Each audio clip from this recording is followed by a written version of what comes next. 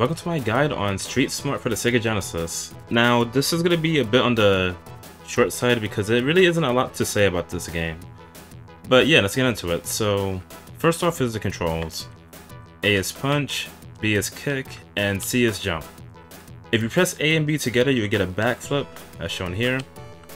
And if you press B and C together, which is kick and jump, you get this move.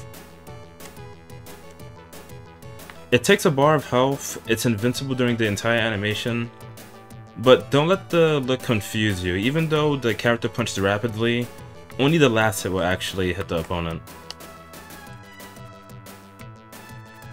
Now let's talk about the gameplay, and again, this game is really simple, so there isn't going to be much to talk about. But first things first, let's talk about our buttons. So I mentioned that A is punch and B is kick. But if you're up close to the opponent in close range, you would get a different punch and a different kick. So right here, you can see that I'm doing like a gut punch and a side kick. But if you get closer, I get an elbow instead, like this faster kick. So in this playthrough, you're going to see me use the punch a lot since it comes out instantly, both the far version and the close version. And there might be a fight or two where I use this kick instead. Unfortunately, this game does not have combos, and the reason is because you become invincible for a very brief moment when hit. So as you can see here, I'm trying to hit this guy with 2 attacks in a row. Unfortunately, the second attack is going right through him. In this case, and you see me using this a lot during the playthrough, you kinda have to hit them in a rhythm, like your second attack should come out right when their invisibility is wearing off, so like 1, 2, like that. And yeah, that's pretty much it for Street Smart. I mean, I didn't talk about jump kicks, but the reason is because I rarely use these, as you can only hit opponents who are airborne with jump kicks. So right now, I can't hit him with this, but if he jumps, I can.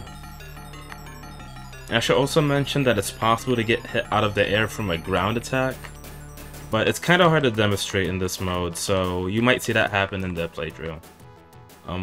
And with that being said, yeah, let's get straight to the no death run.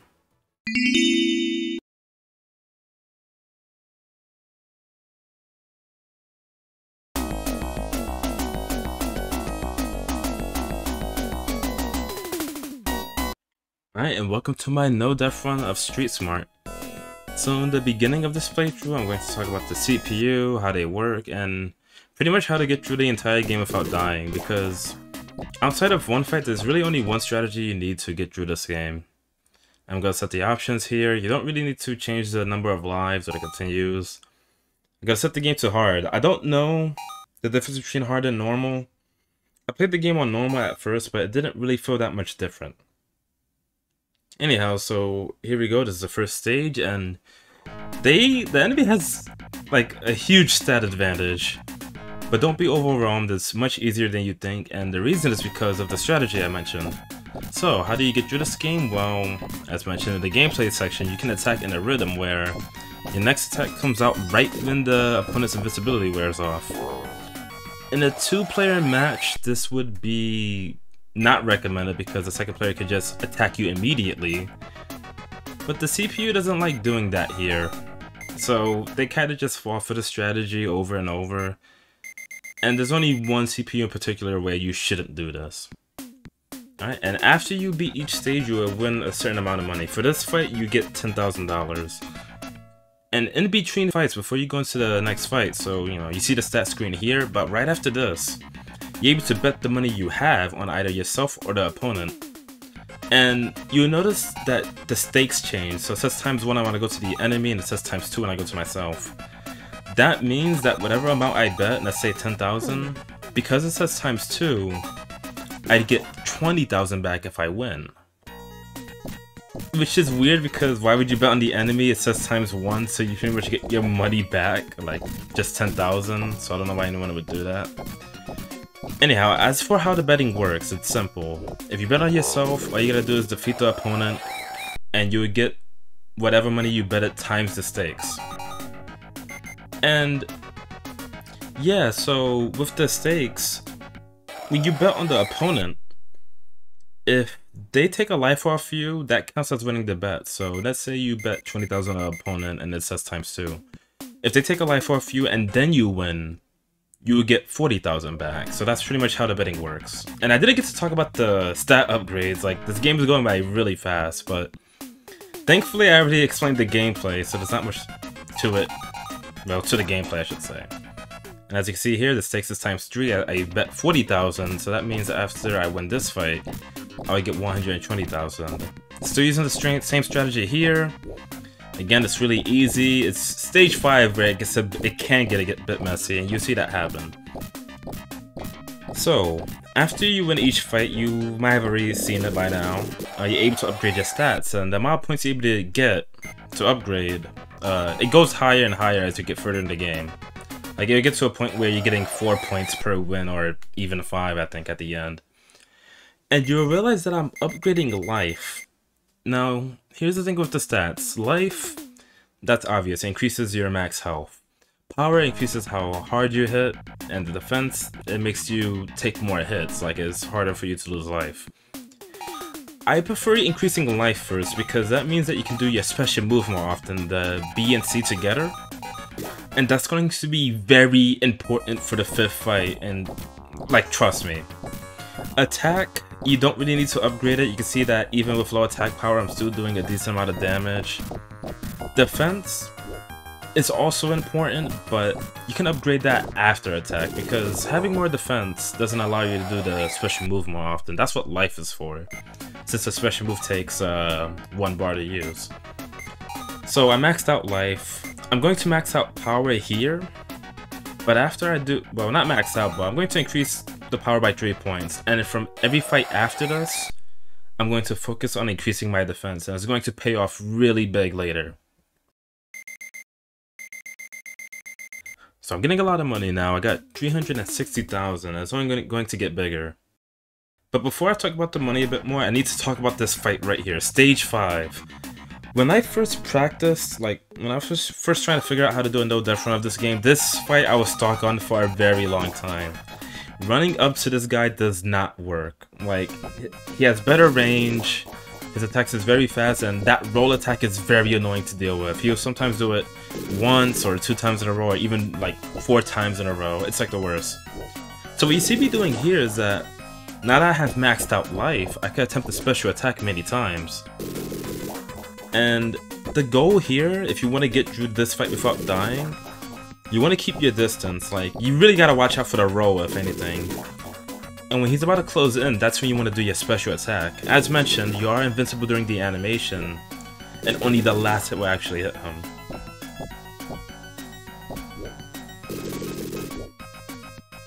So yeah, that's pretty much it for this fight. It's pretty easy to lose a life here. Like, I've had attempts where, like, you know, I went in with this strategy and, like, I failed. I either didn't get the move out, or I mistimed it, or he hit me before I even did it. Like, stuff like that.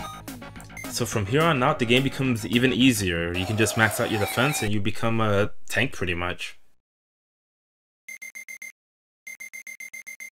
So why bet money? As you can see, I have a lot. I can't keep saying that enough. I have 1 million right now, or more than 1 million. Well, the amount of money you have by the time you beat the game affects the ending you get. If you have $0 when you beat the final boss, you get the bad ending. If you have more than that, you get the normal ending. And if you have 8 million or more, you get the best ending. As for this fight, as you can see, there's 2 of them on screen. I don't know why the game doesn't tell you that before you do the bet. But the strategy is still the same. You attack them in a rhythm and you should be fine. Like, there's sometimes where you can get both of them at the same time, like both of them in a rhythm, just attacking them at once. But there's times like this where it's better off just attacking only one of them, and then once you get rid of one, you can deal with the other one in the same exact manner. If you max out attack after maxing out health, you might, like, lose health really fast. This is why in this run, like, completely focus on defense. Well, I should say, like, focus on life first, then increase power by 3 points, and then completely focus on defense until it's maxed out, and then you go for attack power. If you do that, you should have no trouble getting through this game, without dying too. Again, the only stage that I find really difficult is stage 5, but other than that, it's really not that bad.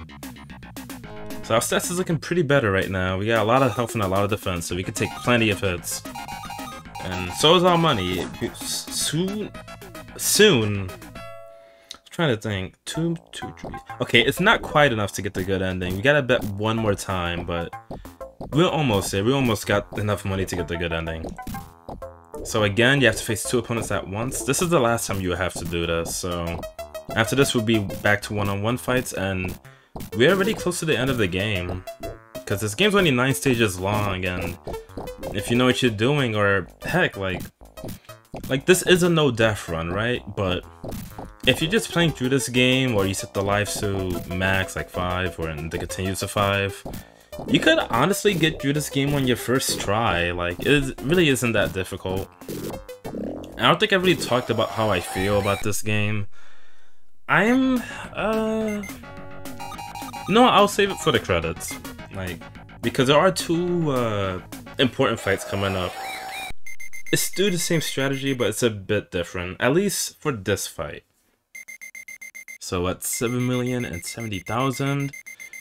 At this point, if you know how to like no death this game, again, just keep betting on yourself and you get the good ending, no problem. There is something nasty that can happen, but I'll talk about that when we get there. So again, now it says times 4 if I bet on the opponent and times 3 if I bet on myself. I could get more money if I bet on him and lose a life on purpose, but again, this is a no-death run, so it wouldn't make sense for me to do that.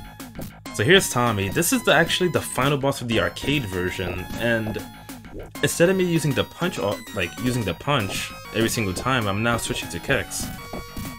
And I feel like it's better for this fight because when I tried using punches, it still works. But I feel like he gets out of range much faster than if I just use kicks, because obviously kicks have longer reach. And again, you see me do that for this fight a lot. Thankfully, because of all that defense I built, you realize that he only took 1 bar off me, and like, heck, even right there, like it took 2 hits for him to take a bar off me. If you built attack only, not only will his attacks like do 2 bars even, but building attack power in this game doesn't feel that satisfying. Like, it still takes about the same amount of time to defeat opponents. There is a difference, don't get me wrong, but it's not significant enough in that you'd prefer over defense. So I maxed out defense, so I might as well put the rest of the points into power. This is the last time you'll be seeing this screen, so that's our endgame stats, and coming up is the final boss. 21 million. So this is where I could talk about the side effect I mentioned, excuse my English, but as you can see, I already reached all of the digits. The maximum amount of money you can get is like 99 million, right? If you go over this number by betting on like doing the right bets, like the bets where the stakes is higher. So, example, for this fight, I'd get more if I bet on the opponent. If I did that right at this moment, bet all my money on the opponent, I'd go to, it's times 5 and I have 21 million, so I'd have like 105 million, right? Because that digit doesn't exist, that one in the 105 million, the game would like reset my money amount. So even though I'm supposed to have 105 million when I win, instead I'll have just 5 million, which is not enough for a good ending. So if you get greedy with the money, don't be surprised if that happens. But that, you shouldn't bump into that issue. Again, you only need 8 million. Me having like this amount of money is very unnecessary. It doesn't like change the ending or anything like that. As for the final boss, again, it's the same strategy. You can either use kicks, like I did with the stage 8, or you can use punches. Yeah, so about this game, it's simple. I don't hate it, I don't really like it. I liked it as a kid, don't get me wrong, like I had fun, but looking back at it, it really is just like a very bare bones beat 'em up. And it's fine if you had fun with it. I think this game's a decent distraction, but it's not something you should put a lot of time into, especially since like I do believe that anyone can beat this on the first try, especially if they put the lives and continue to max. And yeah, that's Street Smart. Really quick game. Ended it with $85,160,000. And yeah, that's it. Here's the ending. And yeah, I really don't have much to say. I'll end it with this at least. I am going to show all the endings after the credits. Hopefully you stick around with that, or you can just go to the description and the timestamps will be there, as I usually put in the beginning of the video. And as for going for the endings, you see it right here. This is the best ending. It's, I mean, he's rich. I don't know what else to say. But yeah, the only difference with the endings is the picture that's here. You won't get anything else that's different. The credits are still the same, and you still be able to enter your high score if your score is high enough. I didn't mention that if you use a continue, you lose all of the money you have on hand. Not the money you bet, but like, let's say you have 50,000, right? You bet 10,000, you still have 40,000 left. If you continue, you will lose that 40,000. But if you win that bet, you still get that money back. And yeah, that's pretty much it. I already said everything about this game. Like, I didn't really get to talk about how screwed up the CPUs can be. Even though they're easy to beat, it's kind of annoying that when they're attacking, you can't hit them during their attack animation, but they can hit you during your attack animation. Their movement seems way better than yours because you're moving at a snail's pace during the entire game. I didn't really talk about that because it doesn't really matter. Like, you can still get through the game even with these issues. And yeah, that's it. I think this game's alright. It's a decent distraction for like 20 minutes. And yeah, I'll see you next time, and I hope you enjoy the endings.